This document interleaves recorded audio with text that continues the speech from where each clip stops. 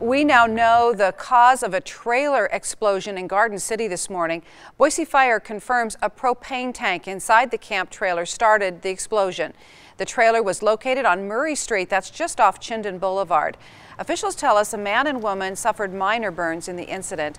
Mark Harris owns a business across the street from where the trailer was parked, and when he heard the explosion, he says he called 911 and then ran to help. She came stumbling out, has second-degree burns on her face, and so I think she was probably looking over her stove or something, perhaps like that.